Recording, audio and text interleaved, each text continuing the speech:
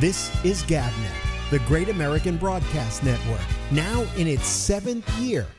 Talk like you've never heard it before.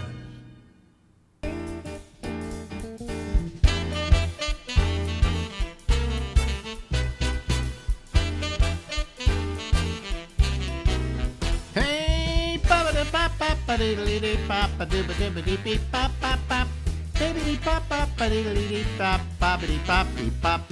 hey everybody, this is Alex, this is the Ramble. We go until midnight tonight, and we start off with a rerun of an old interview with, well, you'll see. Look here, folks. Ladies and gentlemen, boy, are you bundled up. That's Stephen Kravitz, ladies and gentlemen, up in Massachusetts. It's that cold, huh? It's cold. What's with the heat? Don't you have heat in your apartment? My heating bill last month was $300. Oh God, that bad? Yeah. Well, my electric bill last month was $344, but I've got, I don't know, 12 rooms in here, 11 rooms. Right. Then I've got like 1, 2, 3, 4, 5 television sets. Okay. Plus Really? I've got 1, 2, 3, 4, 5 computers working all the time. So that's why my bill is so high. In fact, yesterday it was freezing in the apartment because we have this these radiators, or as my wife calls them, radiators. Radiators. And I try to tell her they're not radiators, they're radiators. They don't radiate, okay? They radiate. But Point made. She won't Point listen. made. Yeah. So anyway, I changed your name last time on here. We have to change it again, I guess. No, wait a minute. Unmute yourself, will you? I just muted you by accident. Let me see here. Rename. What name would you like today? Huh? Just Kravitz. Oh, Kravitz. Okay, Kravitz. I don't know why this changes itself after I do it. I guess when I do it, it doesn't hold it. But there we go. See? Now look how I can rename him, ladies and gentlemen. There we go. There you go. See? It's that simple. Anyway, where are we? Oh, yeah. So, my electric bill's high, too. But, I mean, how many rooms do you have? Let me see. 1, 2, 3, 4, 5, 6, 7. 7. Wait a minute. Hold on a second. You can find yourself a 7-room apartment? Yeah. Laundry room, second bedroom, Yeah. first bedroom, Yeah. walk-in closet. Well, that doesn't count. Okay, kitchen, Yeah. living room, Yeah. pantry. I guess I would count them. If I was counting rooms right now, I would count like, this is 1, 2, 3, 4, 5, 6, pantry 7, because it's a big pantry. 7, I got more rooms than that. I'm trying to figure out the rest of the rooms. Anyway, I've got something like, what they count it as like about 10 or 11 rooms here. Yeah. It's 2,500 square feet. Is that good enough for you? It's bigger than most homes. It is. Yeah. But it $344 a month for electricity. And I talked to my wife last night. I said, I think we got to turn off some of the TV sets, because we have all these TV sets, and they're eating up a lot of energy. So Are they on all the time? Well, she turns the one on here in the office, and then she turns one on in the living room, and then she turns one on in the kitchen, and then she comes back here to work, and all those are going at the same time. Okay. All right. Secondly, you know how you can cut down on your bill? You know that little box you get for the cable? Yeah. Do you know how much that costs you a month in electricity? No. $8 a month on average. Just the box. Yeah, I got 5 boxes here. I'm paying $40 in extra electricity just for the boxes, and if they're not turned on, they're still on. So there's a little hint for you. Yeah. Yeah, I mean, if you have more boxes than you need, it's something obscene about what I just said. If you have more Yes. boxes than I you left need, it alone. I left it alone. well, we used to have more boxes than we need. Now we have more than enough. Anyway, but if you have more boxes than you need, take one of them offline. Unplug it. Don't use it. I can't do that because we use all of them. You know. Right. So, but these things cost a lot of money, and I don't know why somebody doesn't say, let's make a cable box that doesn't cost that much money in electricity. So anyway, you look like you're ready with your look today, like you're ready to go with the Donner Party. Yeah, going out for lunch. Years ago, Bobby Slayton got married at I guess it was Harrah's on the North Shore.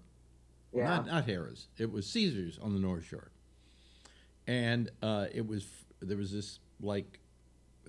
What can we call it, meadow to the side of the place. And you Right. could rent a sleigh that would hold like about 10 people, and you could go out into this meadow. So they said, okay, we rented the sleigh, and we're going out into the meadow to get Right. married. And we go out into the meadow, and it is It's freezing. Just freezing. And so bad that the guy who was running the sleigh had a mustache and a beard, and it was frozen. Okay? That's how God. bad it was. And so everybody's huddled up like you look right now, right? Like this, right? Right. And I took a picture of them all. To this meadow. And I So titled it The Donner Wedding Party. Sleigh, and we're going out into the meadow to get Right. married. And we That's go out I mean, into the it was meadow, and brutal. It's freezing. Just brutal. Was it just this past month? Huh? Well, what No, month oh was no, it? no. This was years ago. Yeah, but what month was it? Was it in winter? Oh, it was like December, January, probably February. Like, you know, those months where it's really cold. We think of December as, oh, that's winter, but it really, if anybody who lives in the areas we do knows that January and February are brutal months, and if we're lucky, we get an easy March. Right, if we're lucky. If we're lucky. So, and so how cold is it? How cold is it up there? Right now, it's probably in the 30s. Really? What is it here? I can look at my watch and find out. Oh, it's 52. 52? 52, yeah. You can go out jogging. My wife is out walking right now with her girlfriend. And she said when she comes back, you want to go for a walk? And I go, is that exercise? And she goes, yes. And I go, no. Oh, who's calling me? What is this? I shouldn't have even brought the phone in here. There we go. Turn it off. Let me get rid of them. It's usually those damn. What do you call? You don't get those calls yet, do you? You just recently moved in, so I don't know if they have their phone number yet. Do they? No, my phone number hasn't changed in Oh. 30 years. Oh, okay. So you have the same phone number. Yeah, of course. We take cell phones with us now. So you get a Right. lot. You get these calls, don't you? These robocalls. Oh, yeah. You know Oh, yeah. You know the ones that bother me the most? Not the robocall that starts off and hi, we're calling from Visa, blah blah blah blah blah. Right. I don't mind that. What I mind is when I pick it up and there's nothing. There's just nothing.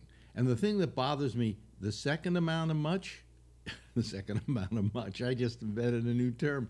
The second amount are the ones I get when people start talking in Chinese. Really? Yes, you don't get any of those? I don't answer the phone. I don't answer numbers I don't recognize. No, neither do I. You know, but If you call me, it comes up Alex. But the problem is that sometimes the person who's calling you is someone that you really want to hear from. You know, that you have a reason to hear from. Right. Like a doctor or something like that, and his number just doesn't, you don't recognize it. Say, go, okay, all right. Right. Blow it off. Listen, I tried to call you a couple of days ago, but nobody answered. Well, what's the problem, doctor? You're dying. You know, I mean, Right. I'm back. How long do I have to live? He said, well, I didn't know if I would get an answer when I called. You know, so. But you look all bundled up, and you haven't been out much, right? Oh no. No. Oh no. No. I'm bundled up to go get the mail. Yeah. Anyway, so you're bundled up to go get the mail, but you don't.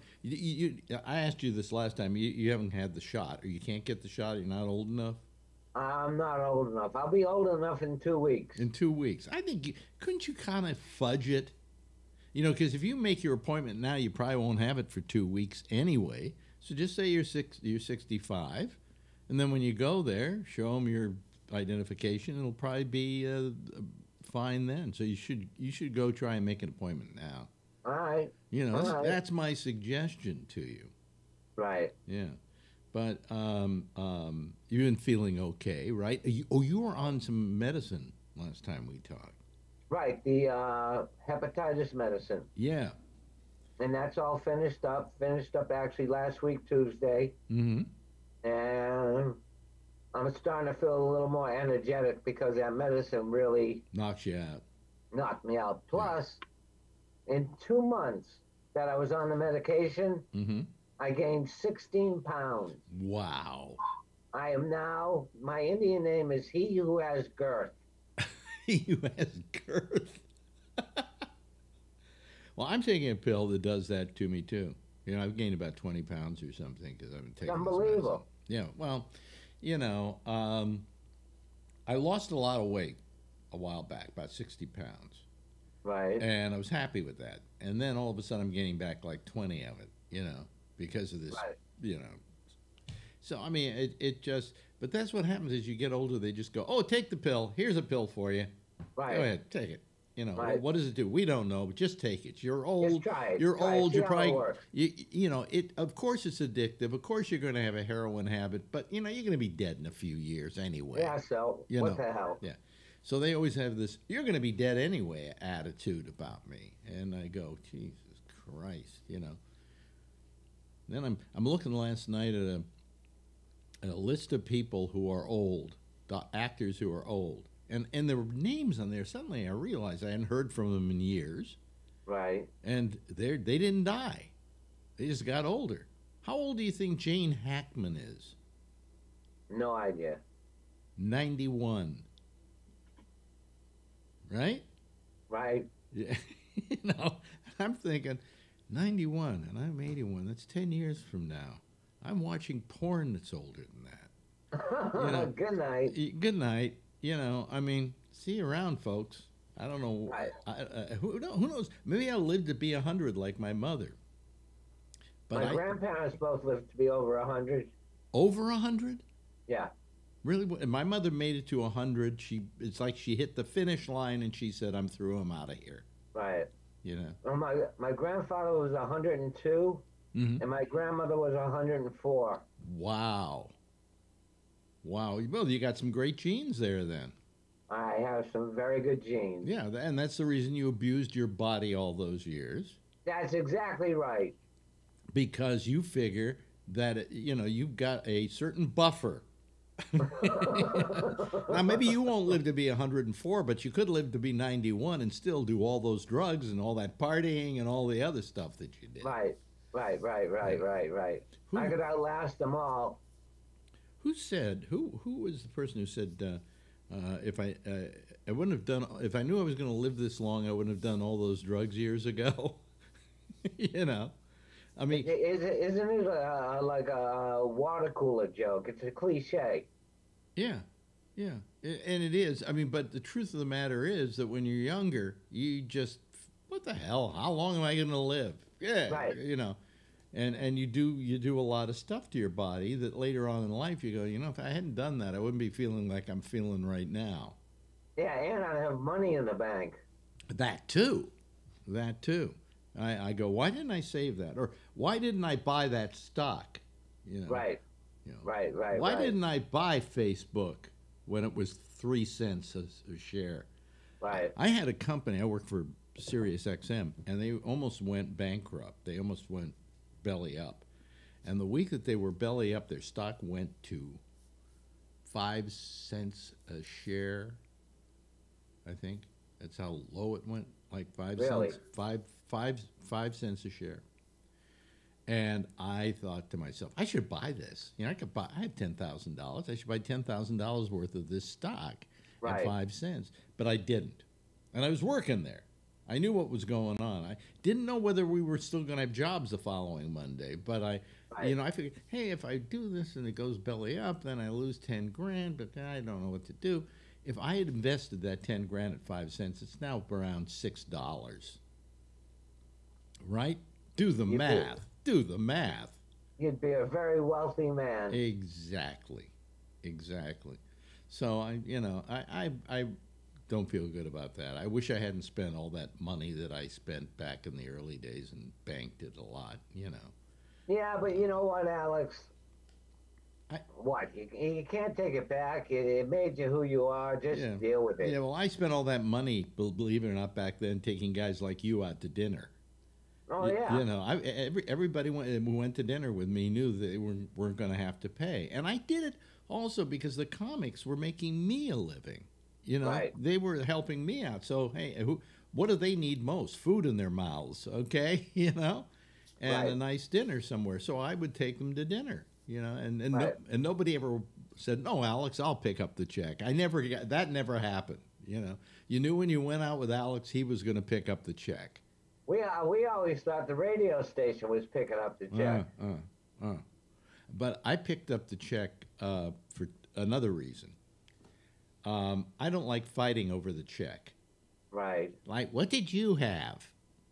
Right, You know, right. And then some guy at the table who's good with math is adding up what everybody owes. No, fuck it. Here, I'll pay. Use my card. Right. And I had enough money to say, you know, I'll take care of it. I won't let it bother me. So, but so you're feeling better now. And how do you find out whether you have what was it, hepatitis C or not?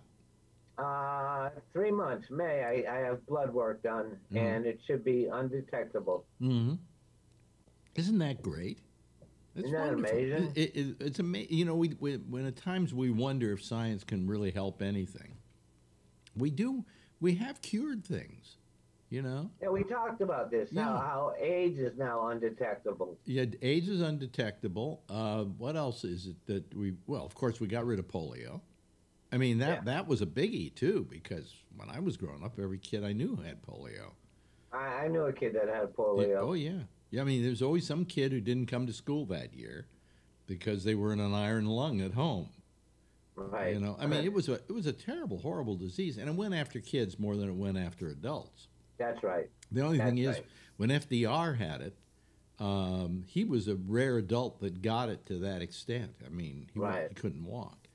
But I mean, so we do cure things, you know, and I think we're taking care of this COVID-19 now with this vaccine. So, you know, I hope so. Now, have you gotten your second one yet? I'm going to go get my second one on Saturday.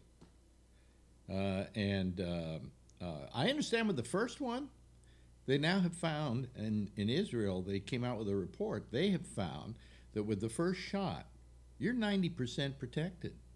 Really? Yeah. They just want the second shot as a booster to kind of just keep it rolling. Right, but that if you didn't get the second shot, you'd at least be 90% protected. And another guy was on TV the other day saying that no one who has gotten the shot in this country has come down with COVID. Or if they came down with COVID and they went to the hospital, it wasn't serious enough to hospitalize them. Right. So that's a pretty big advance, and that's a big jump we made in a matter of months. Yes. You know. Yes.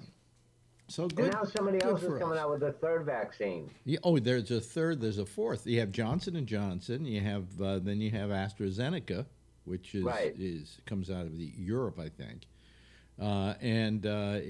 They're all supposed to be fine. You know, they're all supposed to do the job. The thing is getting the shots to us. Well, putting them in arms, as they say. Right. And you know, every state is trying, and they're trying really hard.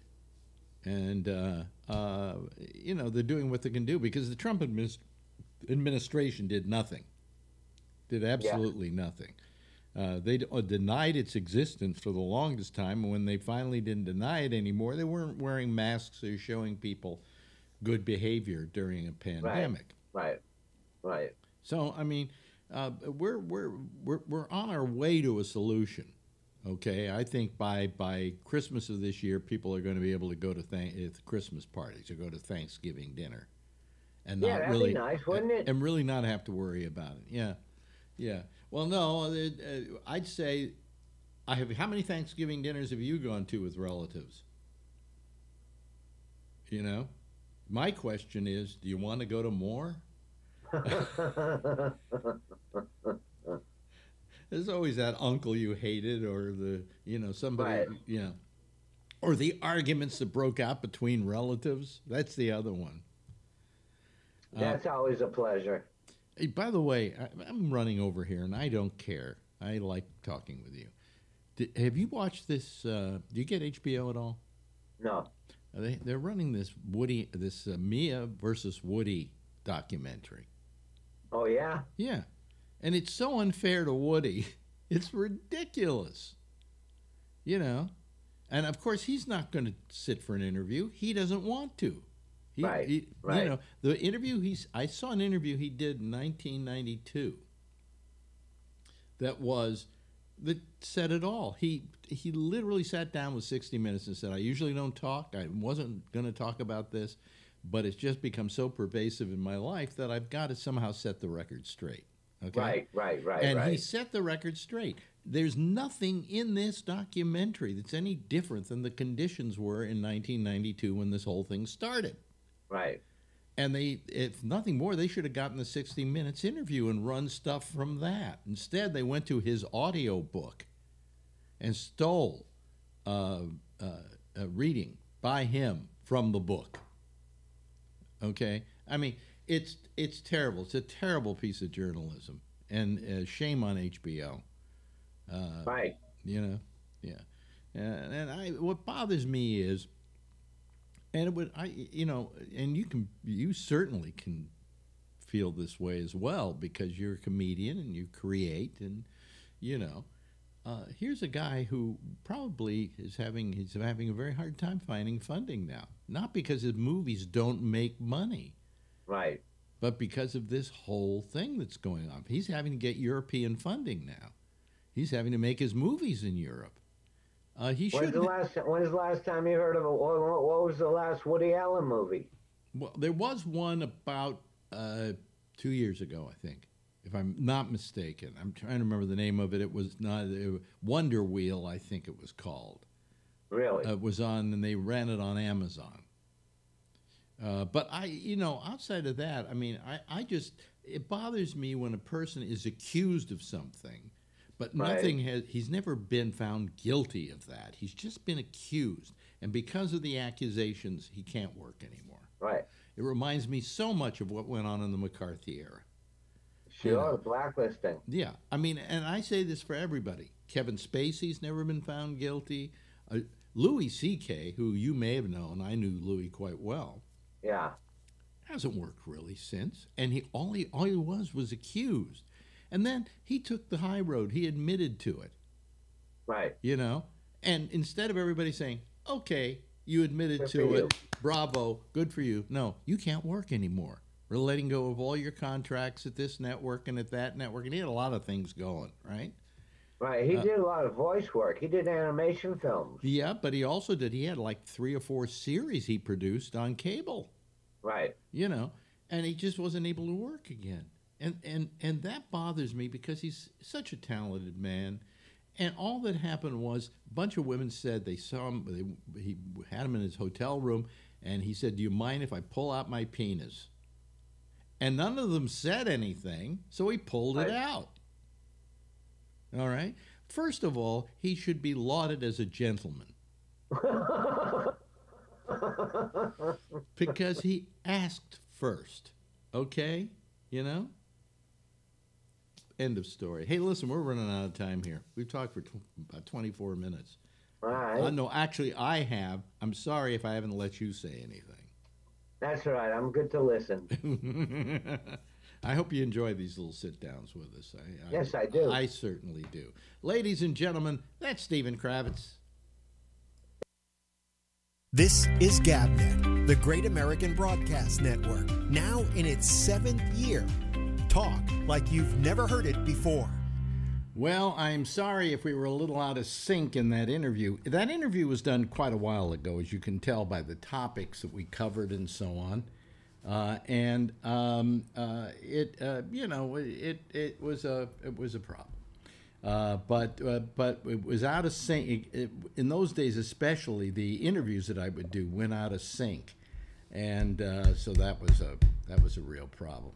I got a couple of things I want to show you before we get going here. We do a show on Mondays at 4:00, and it's a great group of people. They're really wonderful, and it's a warm show, and it's not contentious on any level, and it's just an hour of just friendly talking among friends. All right, and I really like it. And two of the people we have on it. One is a woman named Mandy, and the other is a guy by the name of Len.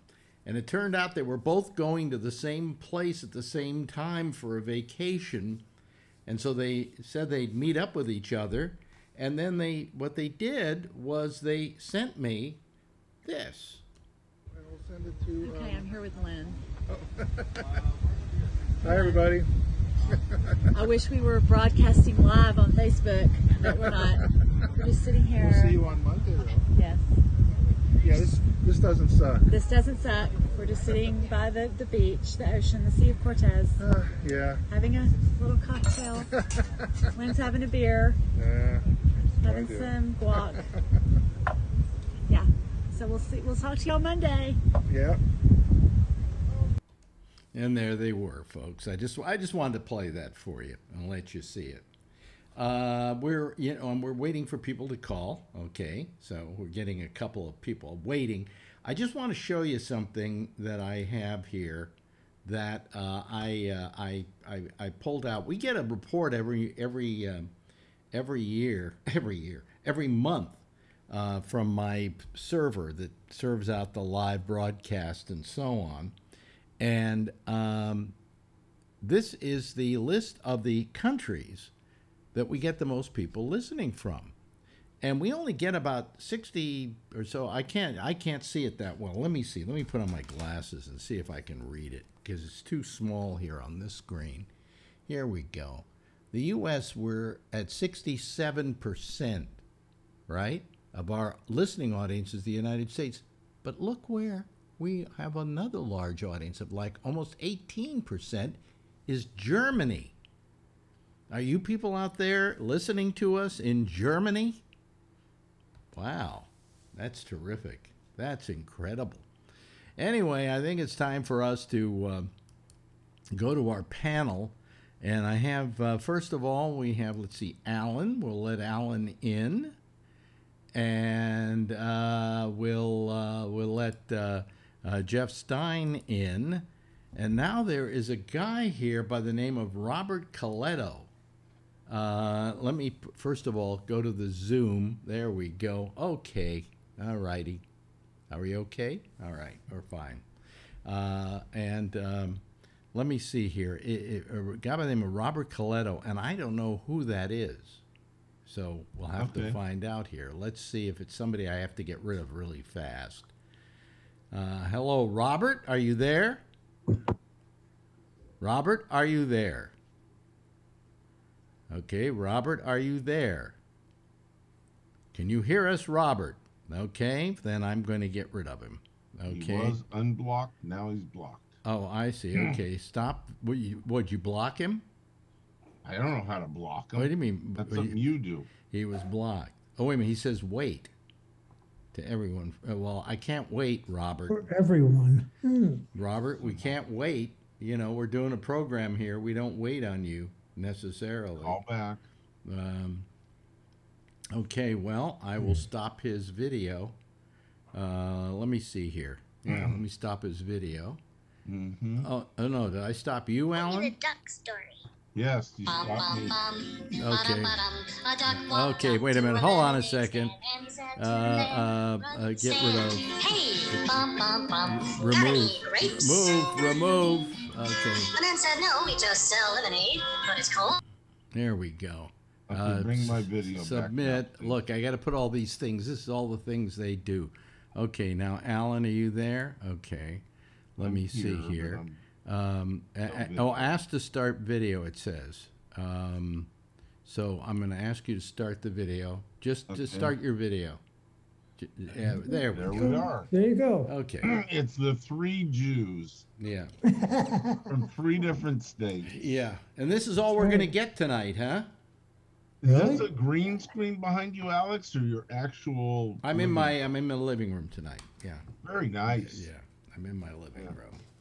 Very nice. Yeah, very nice. Yeah, it's the green screen, but it's a picture of my living room.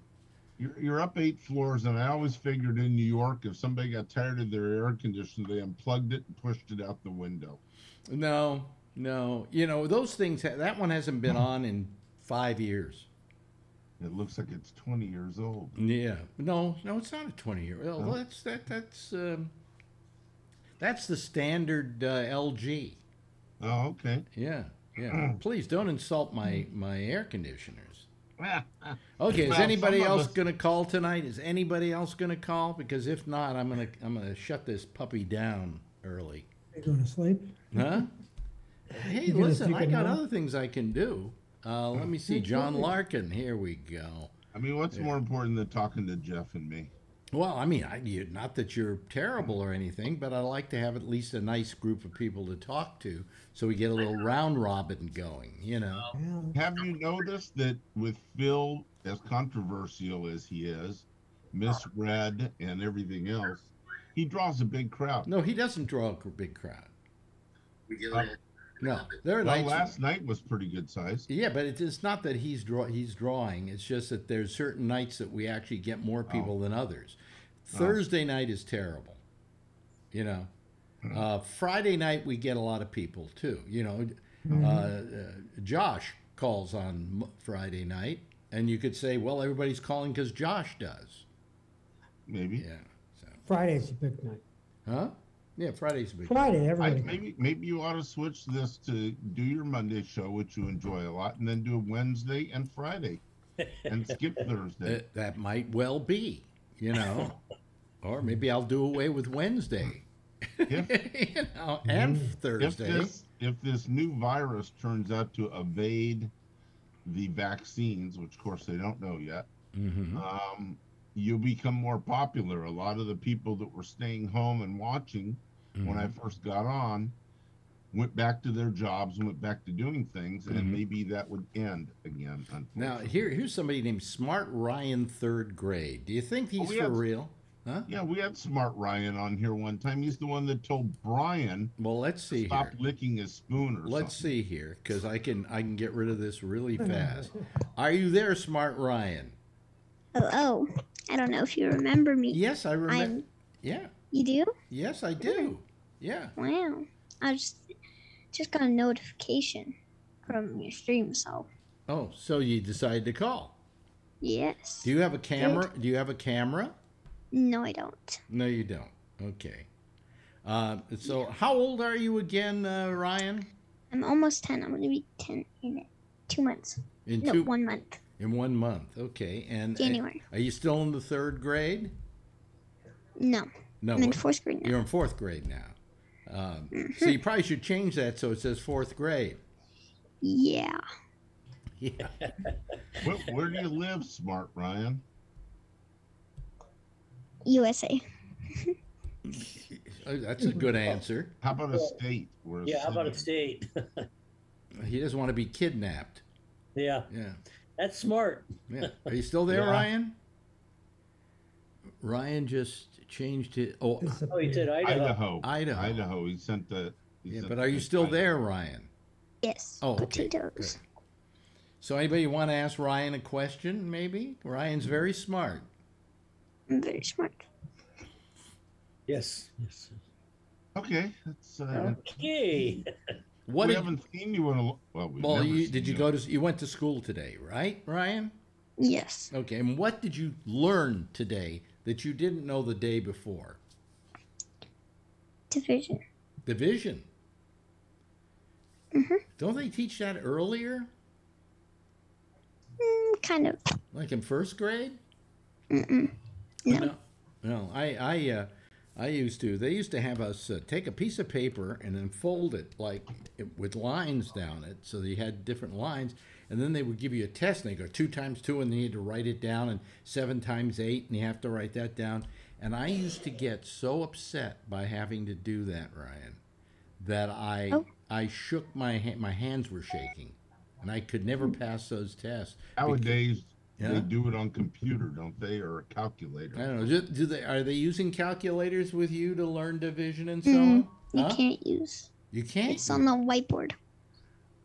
It's on a light board. Oh, in other words, That's what he claims. they're not letting you whiteboard. use a calculator. No, they use an erasable. Yeah, like a chalkboard. pen, Yeah, I know whiteboard. that, but what I'm saying is, I would think that in this day and age, it would be important to teach them how to, not so much how to do it on a piece of paper, but how to come about the answer. And that would mean that you could take a calculator and get the answer that way, you know? Or you're right. Let's see, another message from Ryan to everyone. Send a multiplication problem. Okay. Don't make it too complicated, Jeff. And it's okay. I'm not going to do it. Okay, no, well, multiplication. Okay, well, first let's just go 2 times 16. I mean, yeah, Okay. 2 times 16. Here we go. 32. He just wrote it down here. Wow. Is that the right answer, guys? I don't know. Yep. Oh, okay. Thank you. That's what Jeff is Okay, here Jeff, for. you have one? You have one? Give him a good one. 3 times 42. 3 times 42. Ding, ding, ding. Mm-hmm. I come up with. I think I'm wrong. You're off by 127. one. You're off by 1. That's very close, though. 127. It's 126 actually. 126. So you're writing all this in chat, right, Ryan? Mm-hmm. Okay, because Yes. everybody can see it at the very bottom of their screen. Oh no, they can't. Oh yes, they can. I get You know, last time we saw you, Ryan, or heard from you, one of our people on the show, Brian, who works late now, I guess, he was licking his knife, I think, and you scolded him and told him don't lick your knife, or don't lick your spoon, or something like that. Oh, yeah. Yeah. Yeah, for a couple right. of old men, we have a memory. I gotta much. go. You gotta go. Yep. Okay. Well, goodbye, Ryan. Nice. Bye, Your Ryan. homework. Huh? Stream in tomorrow. What? Do your homework. Stream in tomorrow. Yeah, sure. Yeah. Okay. Sure. We always like to hear from you, Ryan. All right, bye. Okay, bye. Now, my question is, guys, do you think Ryan is really a kid? I do.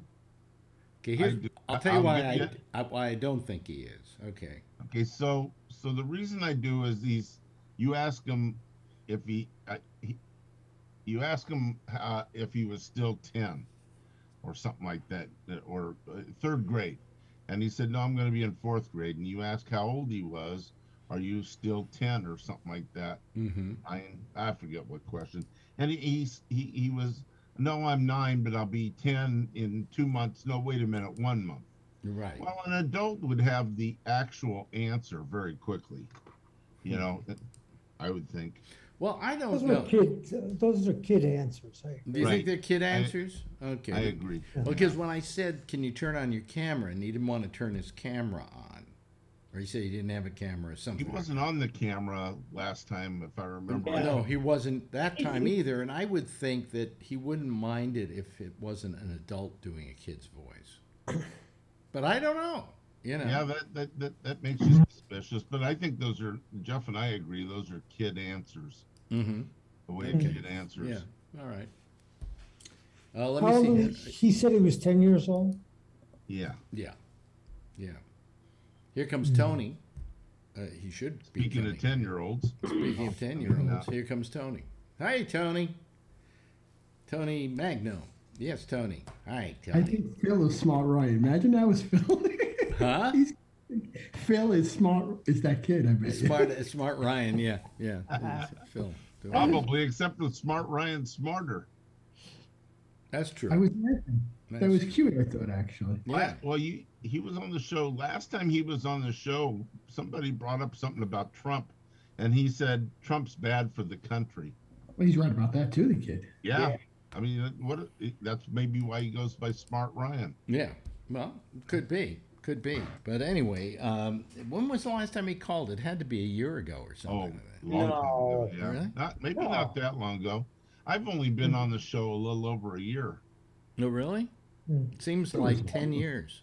I know. Yeah. Seems like yesterday, and you know what a bitch yesterday was. Yeah.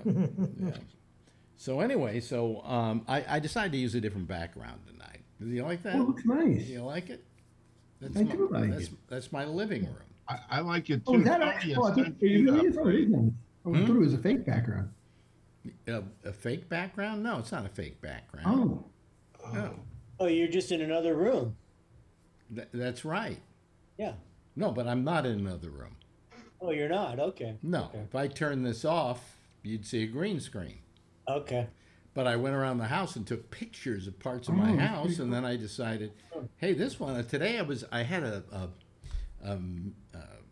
Zoom call with my lawyer, and I did the thing with the the nighttime thing was on here because I hadn't changed anything, so I decided I don't want to put that up there, so I put this up there because it happened to be on here, and it looked good, and I just said I'll leave it that way for tonight, you know. Maybe I'll do it all the time. I don't know. You know, it's a little. It's static. However, it's just a photograph. But no, you can't tell whether it's live or not. You know. So I hear the people who own the building are giving you another day. What do you mean? To complain. What do you mean another day to complain? That they were complaining to you. No, they weren't. No. Who? What do you mean? I don't know. I get information. Well, no, Pam called Marjorie, but that isn't the situation. No, the situation is that, you know, we thought that when we walked out of that courtroom, everything was solved. Okay? Well, that was the and end, there wouldn't right? be any shenanigans. Yeah. And there are shenanigans. Ones that nobody can play. Because we all agreed to this in a court of law. It's all on the record. You know, and somebody, one of the parties involved, is making it difficult. And our lawyer is just taking a hard line on it, saying you can't do this, you can't do that, and you better not do this, and you better not do that. So, you know, I told him, I said, I want to keep you on retainer. How do we do that? And he said, send me $1 a month. Oh, that's pretty good. He said, and it'll keep me on retainer. And anytime you have problems with these guys, you just let me know. Nice, doctor. You know. Nice, good. Lawyer, Jeff. Yeah, I mean, good lawyer. Well, I mean, he's a very good lawyer. He's very good. For $100,000, I hope. Well, I'll tell you what happened. They sent us a rental agreement, right? And it was like for 1 year. And in New York, if you have a stabilized rental agreement, it's up to the renter to decide whether he wants 1 year or 2 years. And then, of course, after that 2 years is over, that 1 year is over, the rental agreement gets automatically renewed. They cannot deny you a renewal unless you maybe didn't pay rent or whatever, okay? So that's how we're worried about it. We wanted 2 years. We don't want 1 year. I start reading this thing, this rental agreement, and it's like they went to a stationery store and bought one of those rental agreements you can buy there. You know, and it has things that absolutely don't pertain to this apartment house. It says, for instance, we are not responsible for whatever goes on in the laundry room. And I'm going, what laundry room? There is not a laundry room in this apartment house. And I mean, there are a lot of things like that. And you suddenly realize that this was just a boilerplate piece of paper made for a rent-stabilized lease in New York City. You know? It's called cheap lawyer approach. Well, I Hey mean, Alex, when you want to do your clothes, then do you have a space in like the downstairs where you could do like your laundry? no, there is no laundry in this apartment house. Oh wow! So you got to go Hey, out. listen, they've got a huge downstairs. They got a huge basement, and the basement used to be where they used to put the horses. Oh wow! Okay, and the carriages, and so it's a lot of room down there. They could make it into a garage, which they haven't done, and they could make it into certainly put a laundry room in there for everybody in the building. Well, so a lot of us have washing machines because it's a big enough apartment house, washing machines and dryers in the apartment like we do they here. let you have it. Okay, that's The good. only thing was that in this lease it said you are not allowed to have any pets, washing machines, or smoke. And you can probably can you slip a cat in, Alex, if you wanted a cat again? Well, but that's what this lease says. Now, I know there are tons of people who sign the same exact lease, I'm sure, who have animals, who have washers and dryers in their apartments, you know. I mean, so it's like this really old boilerplate thing. They didn't even go out to a lawyer and say, draw us up a good lease here, you know? So if you signed it and later on you had a dog or a cat, all you got to do is send in $10 to whoever the animal association is in your area, and the animal becomes a service animal, and you need it for your well-being. Well, no, forget about that. Forget about that. These are things that my lawyer said are not enforceable. Right. Okay. So you know that's why you have a lawyer. You know, and this guy, this is his specialty. This is his specialty. But anyway, so that we're just having certain problems getting the lease signed, and you know, or taken care of. They sent us a lease finally, but it wasn't what we wanted necessarily. So, well, the lawyer has to talk to them about it. Give them a lecture on what they can do and what they can't do. Do these people own the whole building, or is it a management company? It's a management. It's a management company. Okay. You want to know this building? Have you ever seen a picture of this building? Yeah. You know, go on the web and look up Graham Court, okay? Or watch the movie New Jack City. It's the Carter, okay? Huge building. The footprint is huge. 300 apartments in this building. Wow. 4 separate little buildings within a courtyard. Right. It's gorgeous. How much do you think these guys paid for this apartment house about 15 to 20 years ago, I think? Millions. Oh, yeah, easy. Would you like to try again? I'm going to say 5 million. It had to be 5 million. Oh, come on. 5 million. You know, 500 million maybe. 300 units? Mm-hmm. Yeah. 300 units? Less. But remember, 20 years ago, that area was probably rough, right, Alex? I'm trying to think back then. Mm-hmm. Yeah. I'd say, what's 300 times 1,000? That's 3 million? Taking a guess. Yeah. You can't get an apartment in New York for 3 million. Okay. Look at 20 years ago, guys. Okay, it was a long time ago. 20 years ago, and you got to remember, this neighborhood was pretty shabby. Yeah. Okay. Yeah. And this is How about a $500,000? I'm going to go 3 still. I'm going to go 5. 5 million? I'm going to go 5 still. I'm going to, like, Price is Right.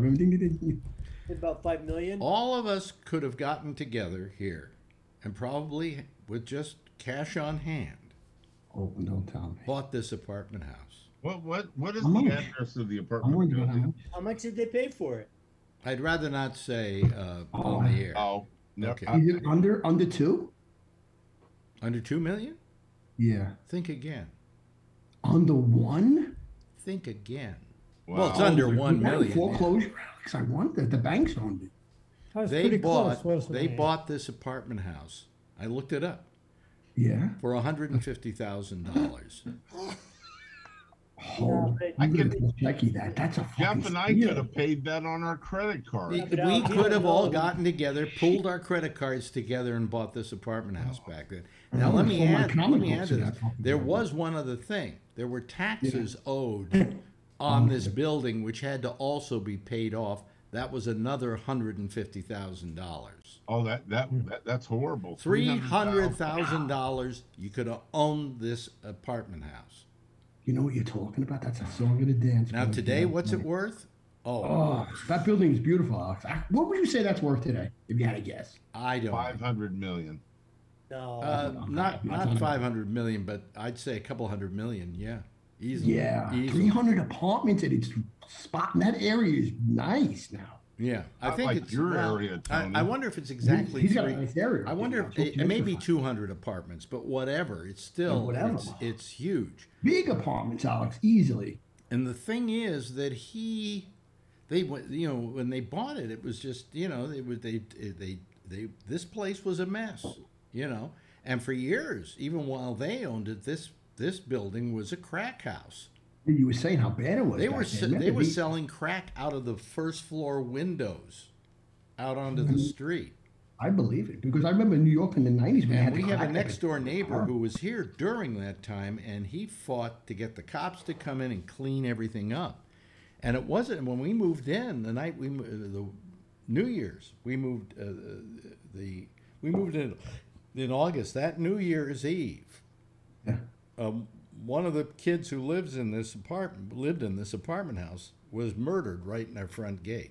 That's it was still a bad neighborhood. Okay. Wow. Since then, it's become very gentrified. You know? But that's why it was so cheap. But the thing is, you get a bunch of people who get an apartment house, and it's that cheap, and they pick it up just so they have property, right? Yeah. And then all of a sudden, years later, it becomes a real landmark and becomes a very important piece of property. And because you didn't buy it at that time, you still think of the way it was back then, and you don't become any kind of, you don't suddenly grow up as a landlord, okay? Yeah, you're You right. don't suddenly chase. On top of that, I'm not saying these guys are bad or anything. I'm not saying they're good. But the fact is that they're not that good, any landlords in this city. I mean, Marjorie had a landlord where she now has her condo, and he was considered one of the worst landlords in New York City. Would he be a slum landlord, Alex? That type of guy? Like they don't do anything? These guys were slumlords, okay, because the What place. did they say slum landlord? Those guys never did nothing in a No. That isn't it. They buy slums. Okay. Oh, that's what it is? Okay. I mean, they own a slum. All right. So they're a slumlord. Now they're no longer slumlords. Now they own a very decent piece of property. I mean, if you want to see what this property is kind of like, if you saw Murders in the Building, the show on where was it? Hulu. That was the sister building of this building that they did it in. Well, they must have put money into it to fix it up over the years, right? I don't know how much they did and didn't do. Okay. Yeah. I do know that, excuse me, I want to get my cursor out of the way there, folks. I don't know how much they did, to be honest with you.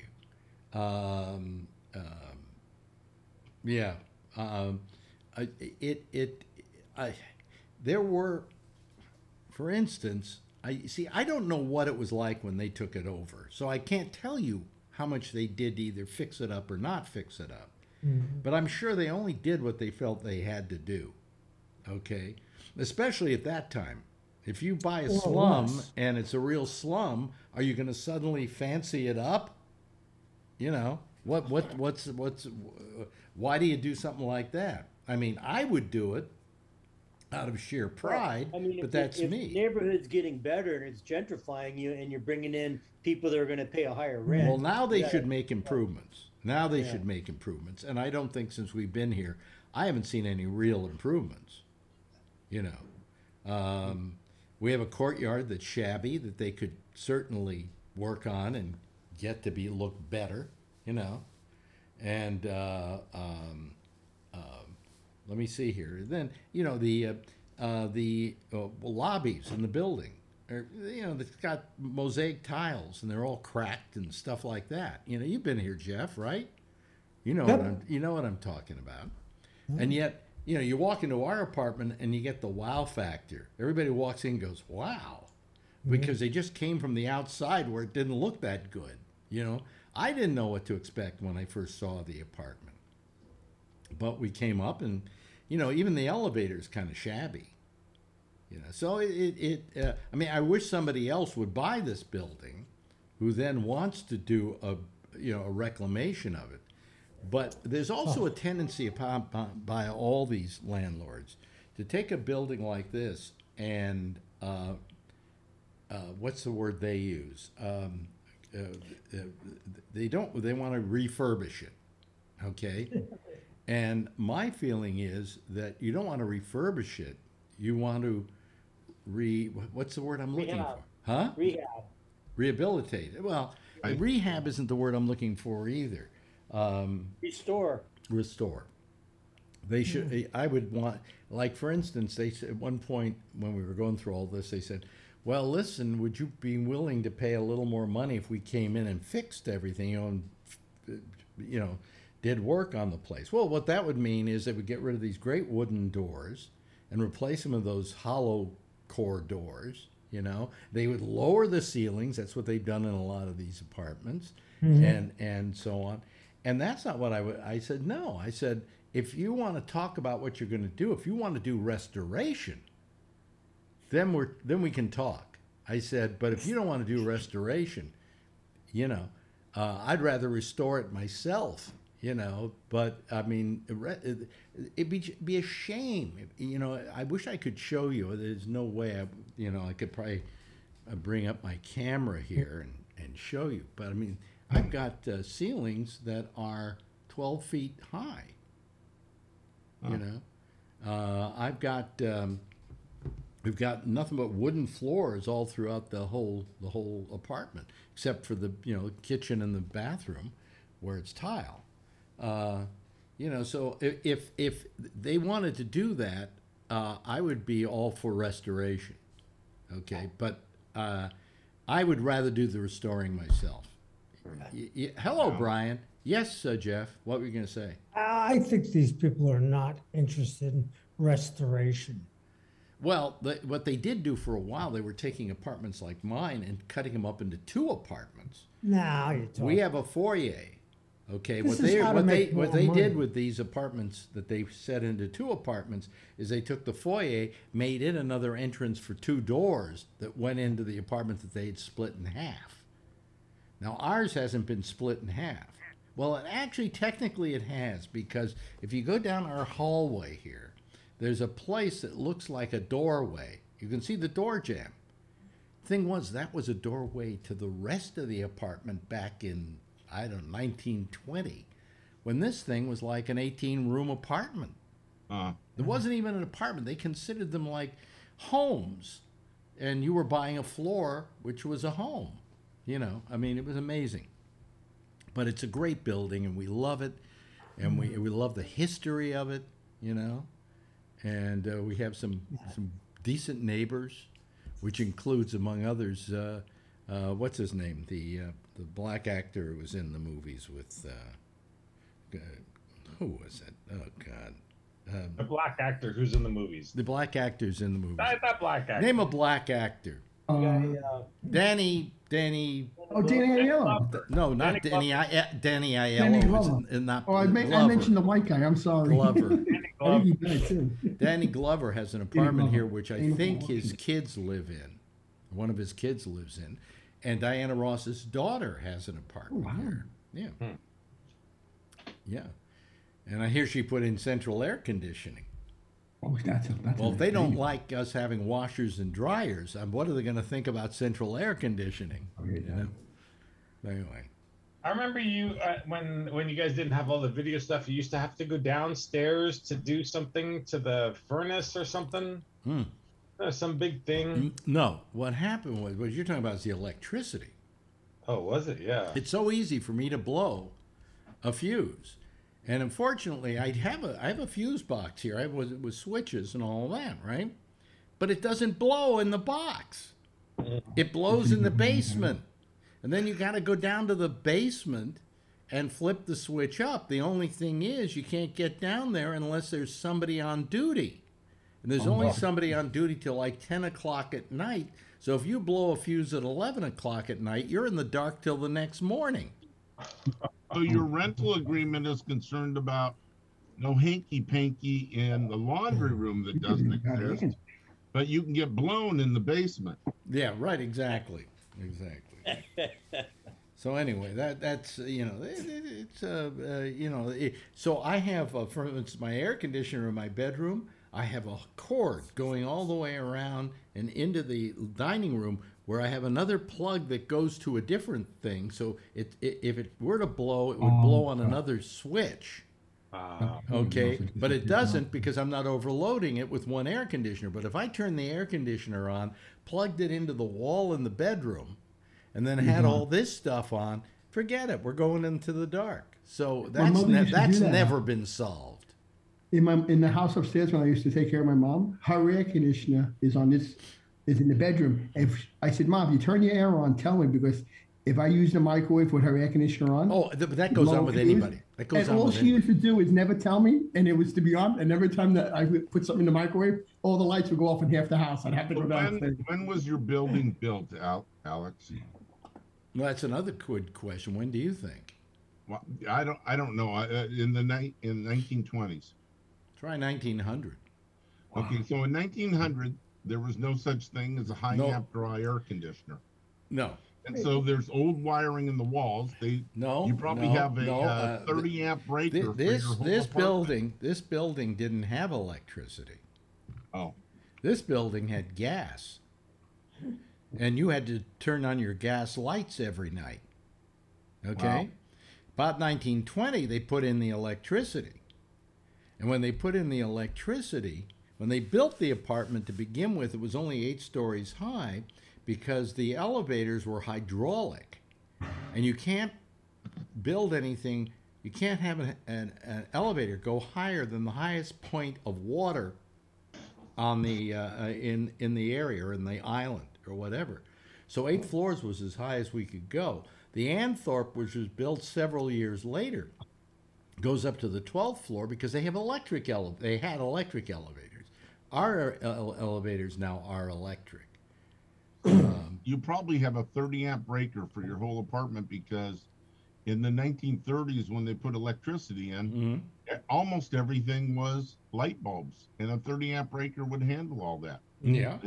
You didn't find washers, dryers, air conditioners, microwaves, all these electric heaters, all these high amp draw things didn't exist. No.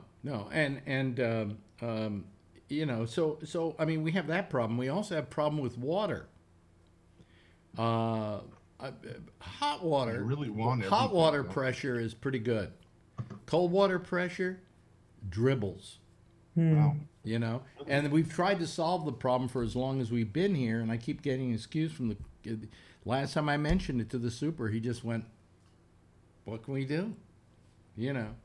That the cold water, I think, comes from the roof, and the hot water comes from the basement. And it's the hot water that's got pressure, but it's the stuff that's coming from the roof, which is just right up here. Nothing. So they may have modified the hot water line, which tends to, if it was galvanized like they did in the olden days, it usually gets rust buildup and you don't have water pressure. They may have been on the cheap side and just replaced that. And don't say may have. Well, we don't know. We don't know, and we don't know who owned it before this. How do they get the water up on the roof when it runs out? The water, that's a good question. Gravity. What do you mean? Rain? What if it don't rain? I said they used gravity. to have probably where they collected water when it rains. Yeah, but now I think it's on the roof. I don't know, you know. But all I know is that my cold water is like, it's a, you know, it's a real problem. Yeah. It's a real problem. Yes, Jeff. My grandfather worked during World War II in the Brooklyn Navy Yard. Mm-hmm. He was, you know, he was a mechanic type of guy or whatever. And he cut his leg. I remember we didn't have infection diseases at that to solve those problems. No, you didn't have antibiotics. Antibiotics. No antibiotics. Antibiotics that they had, they went to the war people. Okay. So he had to get, the solution was they cut off his leg. So he could no longer work at the Navy Yard anymore. So they decided they would buy a building. Probably somebody in the family helped him out. And he had a building in Harlem. And he was going to run it, live there, and manage it. And it was kind of halfway okay. And I remember that being a kid when this, you know, the late 40s, okay? But he goes ahead and dies as things happen. And then my grandmother is running this building in Harlem. And everything was a disaster. Oh, God. And she had no capabilities to handle that stuff. Emotionally, physically, intellectually, whatever. And ultimately, they sold the building. Yeah. But I can remember going there over the weekend and stuff like that. Wow.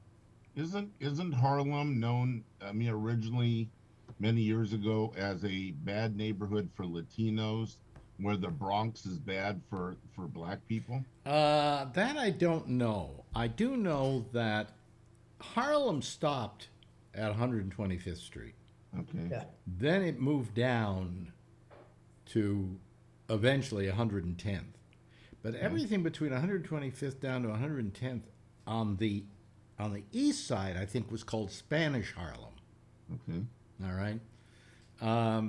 Harlem was at one time an in spot for people to go to, you know, back in the 40s, the 30s, and so on.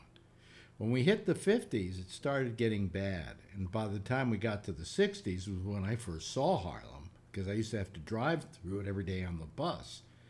It had turned pretty much into a disaster area.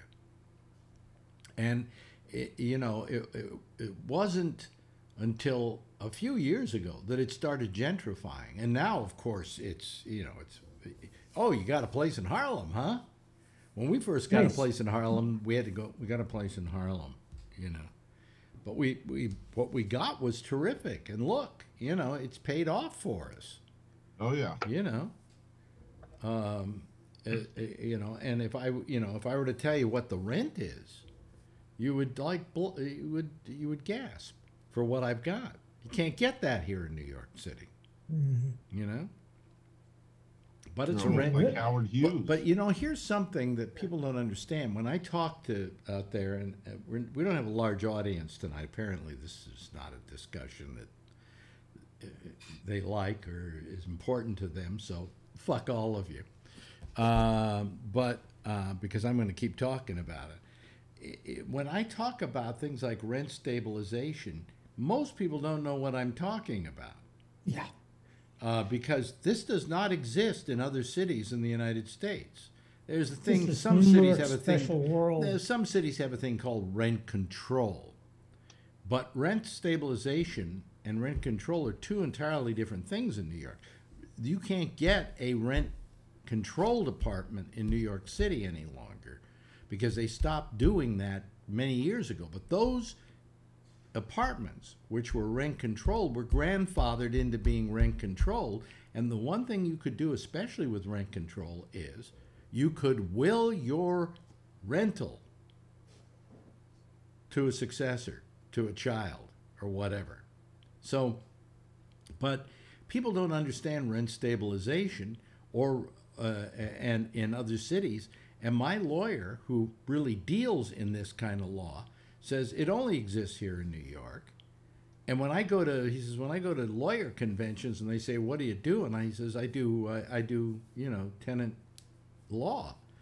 They don't understand what that is exactly. He said, because New York City is the only city where we need tenant law.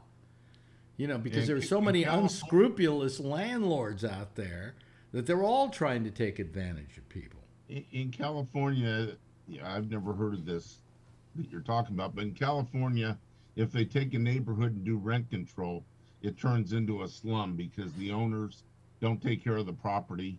And one of the biggest proofs of that is in Detroit, all the high rises in Detroit that became slums, and now I don't know what they are.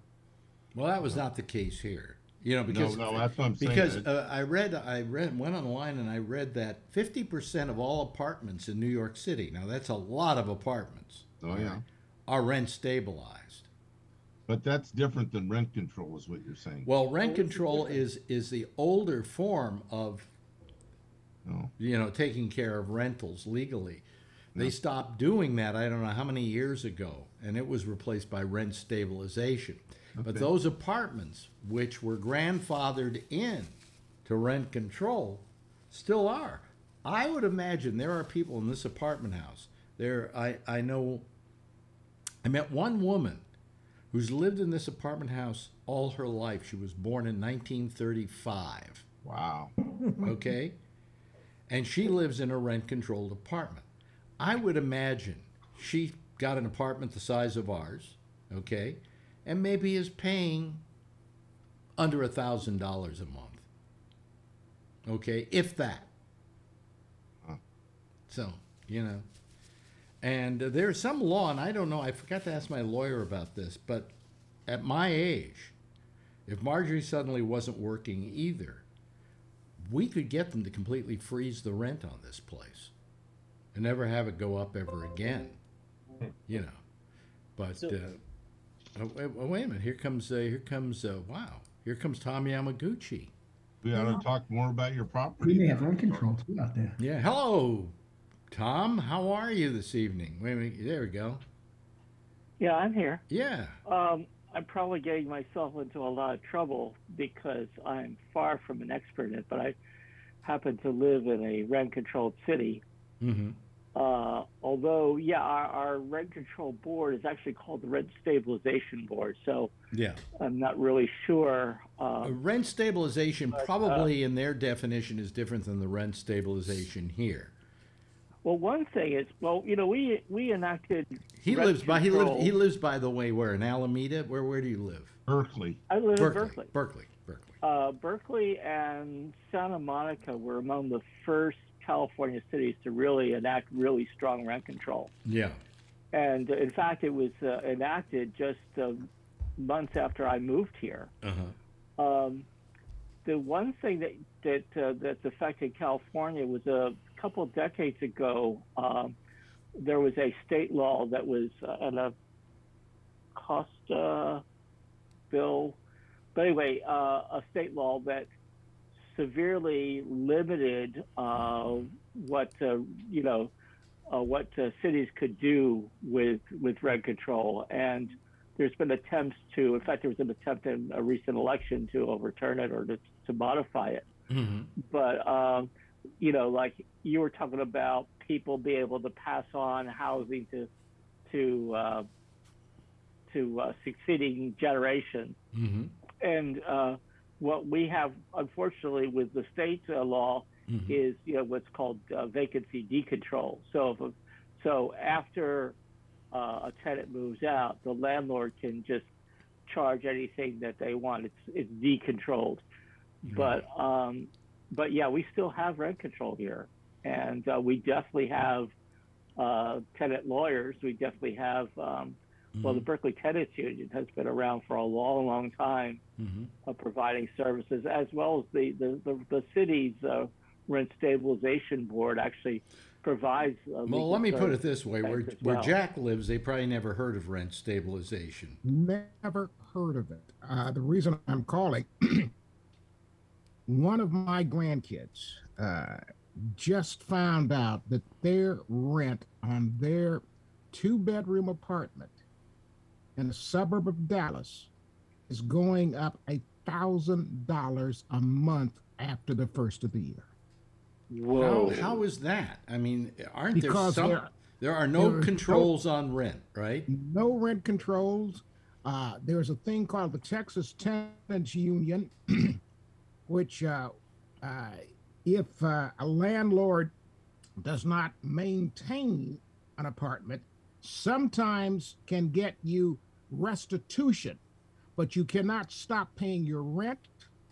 You cannot, there's no appeal process. It's like they got you in a vice and they're squeezing every minute. This kid was paying more a month for a 2-bedroom apartment than we were paying on our mortgage for a 3-bedroom house. Right. And that's the one that's going up, right? That's the one that's, his rent, or his, he and his wife, their rent is going up $1,000 a month, start of the new year. So what are they going to do? They have no idea what they're going to do. Move in with Grandpa. No, they can't move in with me because I've got one of my stepkids living in my spare room now. Well, you want to hear something funny? Though I was talking to the lawyer today, and he brought up the fact that we could, if we wanted to, have people living here. And we said, well, how many people could we have living with us? And he said, how many square feet are you? And we said 2,500 square feet. And so we did the math, and he said, you can have 31 people. Wow.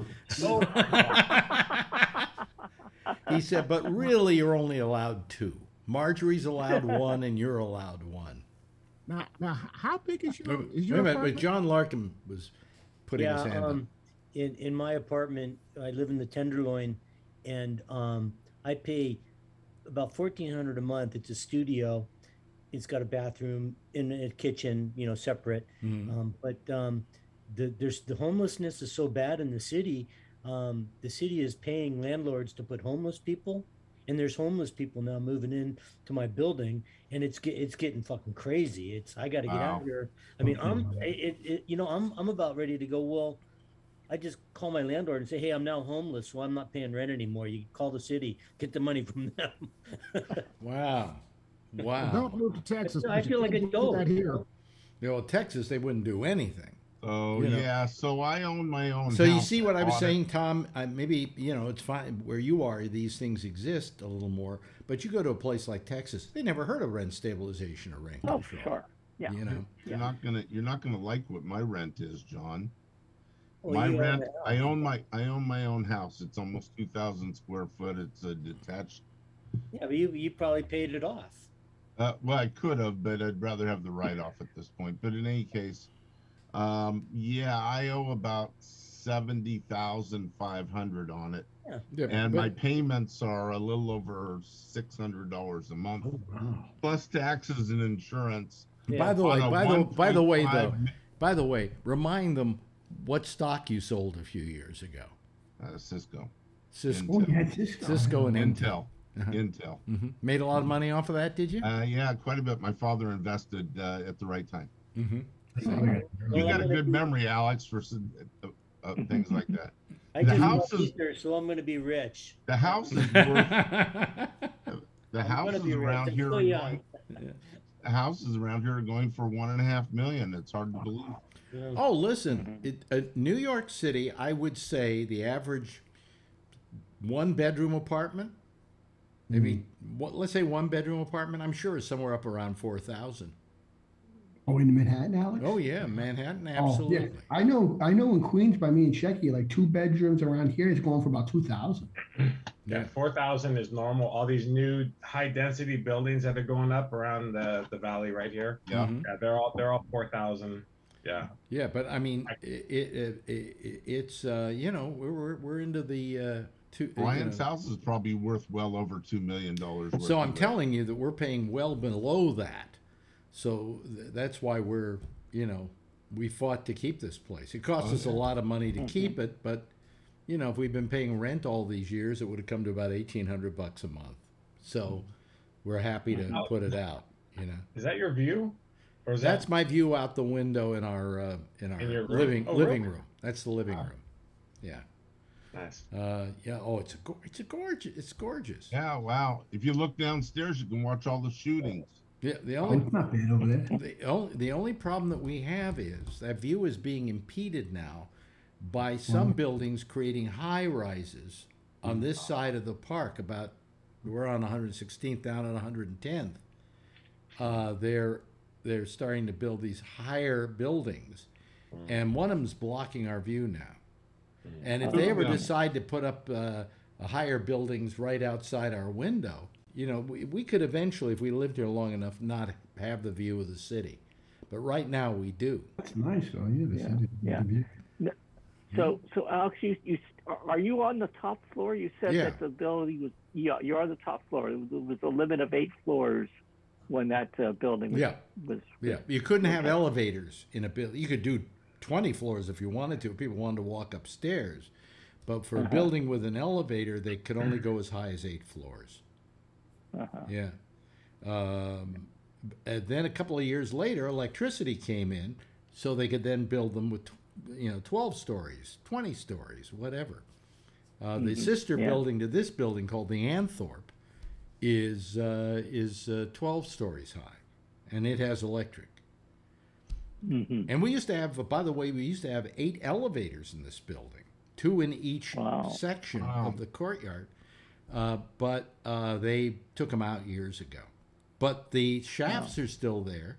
So if you wanted to, you could buy the apartment house and then re-put in those elevators.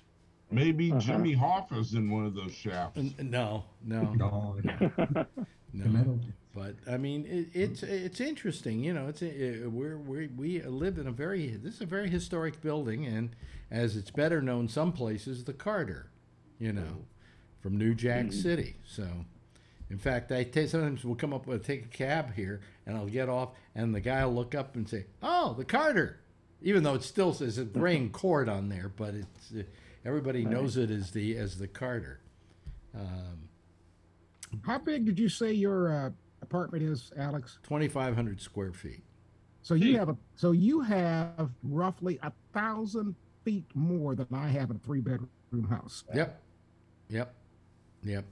I hate you. I get exercise just walking from one side of the apartment to the other. Yeah, it's all one. It's all one. Jeez. In fact, you don't even have an upstairs, downstairs. Huh? It's all on one level. We were cat sitting for this friend. Okay, and the cat was living in a 1-bedroom apartment, right? The cat comes here. We got a hallway. It goes from one end of the all the way down, and this cat was using it like you could hear her galloping every night when I'm trying to go to sleep. She'd brum brum brum brum brum, then turns around brum brum brum brum brum.